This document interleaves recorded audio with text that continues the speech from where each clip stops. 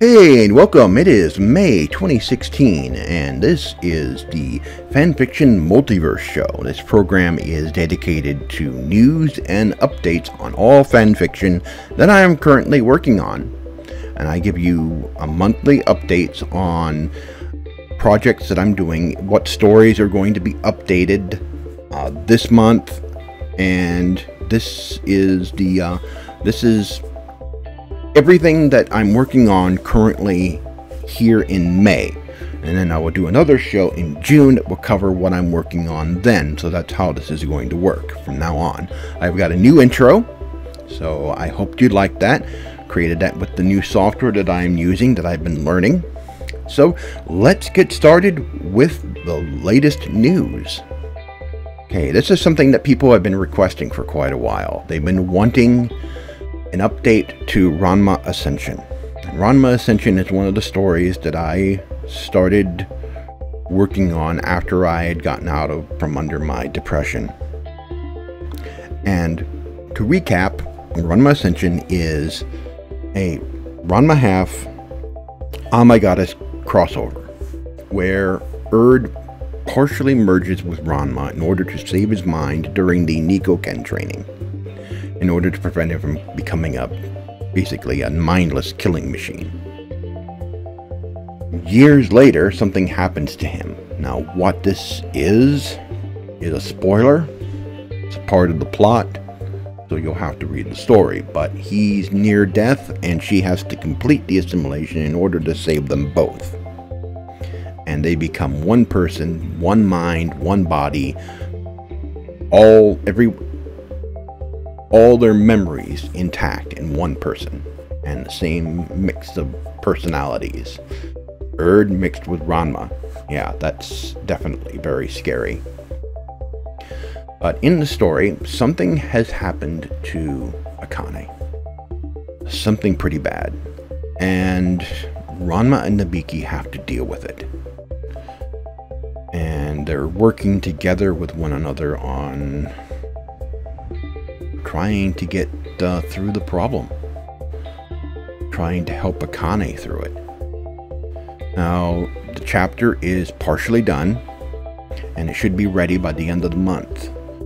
This chapter marks the beginning of a new arc in the story that will eventually lead to Ranma and Nabiki leaving Nerima. And I have two possible ways they could go. One, they could go to Juban, or they could go to Nakomi. Now, what I've thought of doing is sending them to Nakomi, because what's going to happen is they're going to encounter Usagi and friends. They're going to meet up with the Sailor Senshi.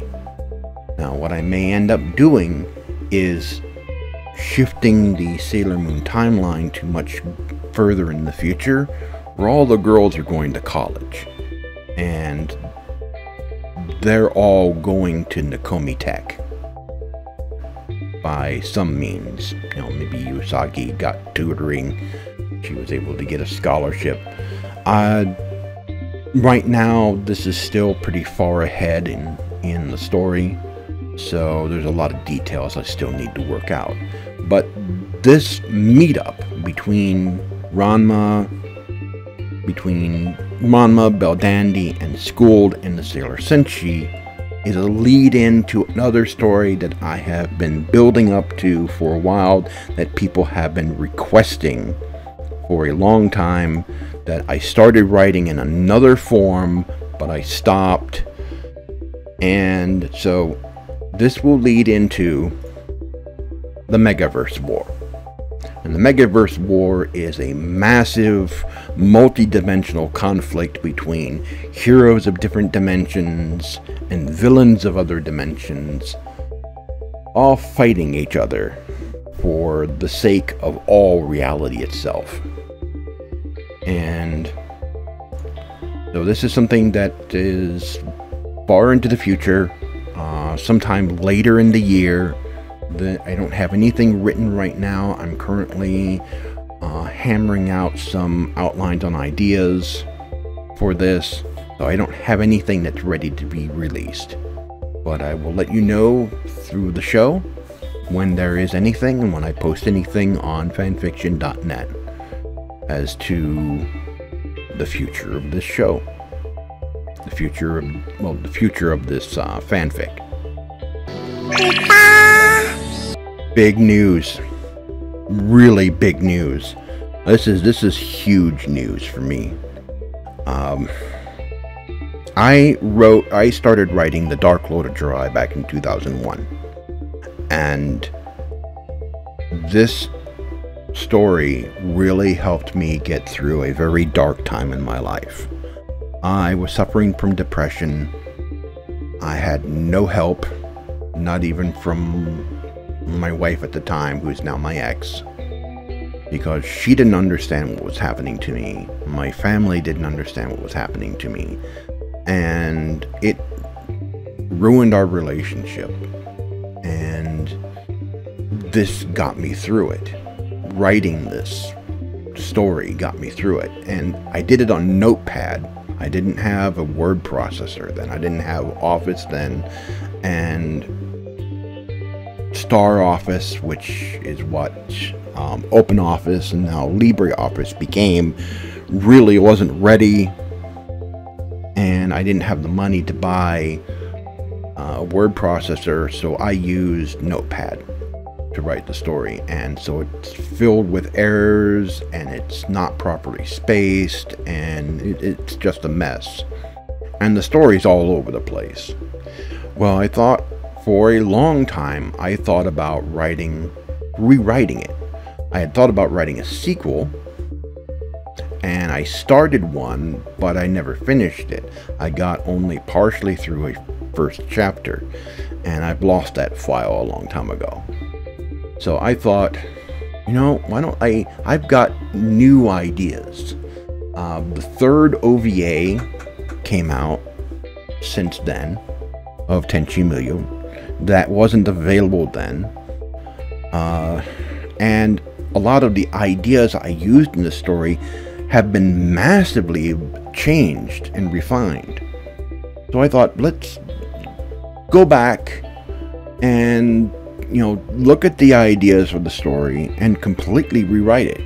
Now, the original story was about an invasion of interdimensional life essence stealing vampires, and it was originally posted to the Tenchi Muyo fanfiction archive, and later I moved it to fanfiction.net when the TMFFA went down. So the story will have a completely new Tenchi Muyo continuity, meaning it won't be based off of anything but the OVA. All non-OVA characters are tossed out. This means that if the character Kione is referenced, she is not the Galaxy Police Officer Kione from Tenchi Universe.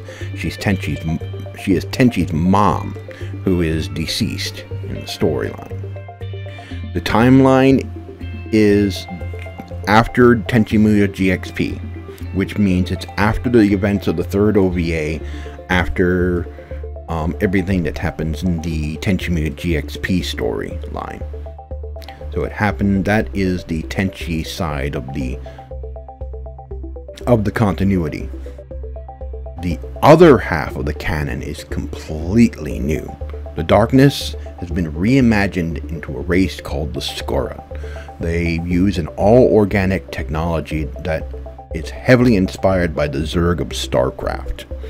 The weaving arts, which were seen in Beneath the Crimson Sky, were developed by another race in the story, and these are further refined. Much further refined. The weavers are now called adepts, and they serve a group called the Guardian Corps, which was started by the character Orin Quintaran of the Satari Imperial Republic. Now, the Satari people, they still live in a Dyson sphere called Galia, and they know that their ancestors are the Eloquent, the people who discovered the weave and who created the weaving arts and made the first and established the first adepts. The main character for this half of the story will be Viren Quintaren, young cousin to Orin Quintaren. And Tenchi will be a secondary character in the story. So most of the story will follow Viren rather than Tenchi. The first book will have two plots. One plot will focus on Tenchi's relationship with Ryoko and Ayeka, and the other one will introduce Viren on a mission which discovers an Eloquin link gate, which is a gateway that allows instant travel between galaxies. Book 2 will focus on Ari Magma, Tenchi's grandmother, on board the Deep Space Galaxy Police Cruiser Amaterasu, investigating the lost contact with a remote science colony. And Viren will be going through the link gate to learn what the Skora are doing on the other side. Book 3, I'm not going to give anything away about Book 3 yet. As one knows, Book 3 of the original story was the whole battle for Jirai, a large space battle. There will be massive space battles in this. There will be something involving Jirai. Something will be happening there. It's going to be pretty big. It's going to be pretty bad. I know that each book is going to have several chapters. So this is going to be a long project. And I will release this project when the books are done. What I'm going to do is write each chapter, and then once a chapter is done, I'll start the next, and then once that particular book is finished, then I will release it to fanfiction.net in its entirety. Rather than releasing one chapter after another, I'll release each book when they're done. So that, you know, when it's out, you can read the whole thing and then wait for the next part and then wait for the next part. And if I need to, I'll be able to go back and I'll be able to change something if I need to. If I think of a better idea for a scene or a better idea for something else, that way it's not already out there.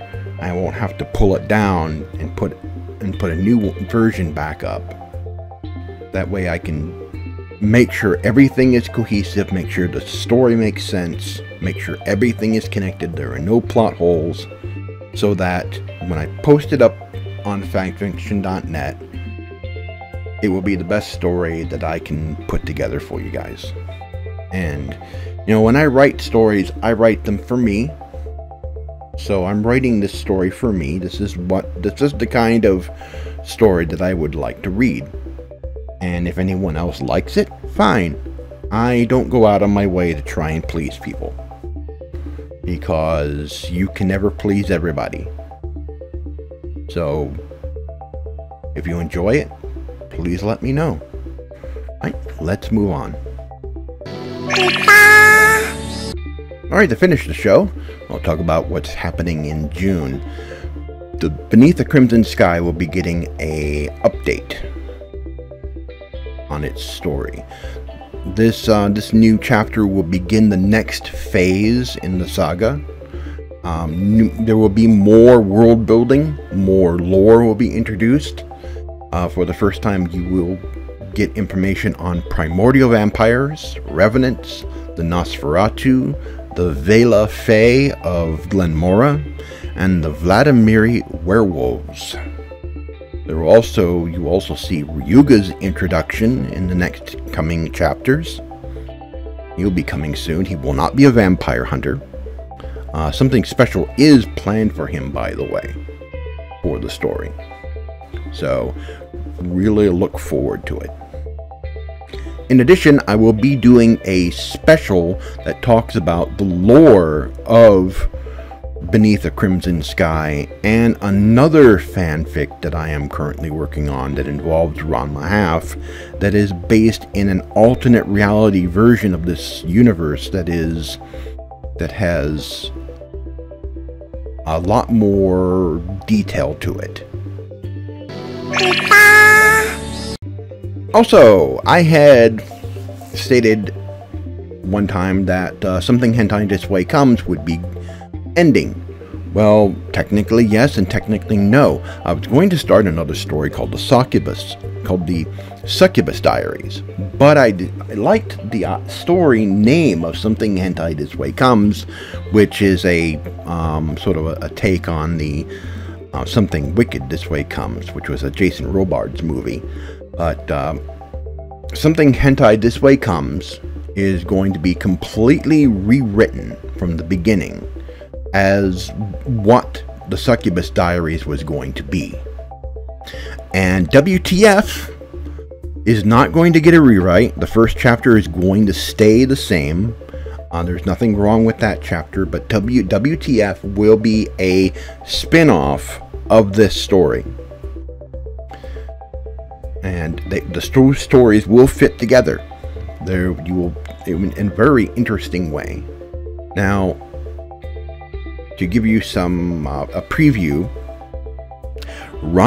of the story of what the plot is about, Ranma didn't fall into the spring of drowned girl.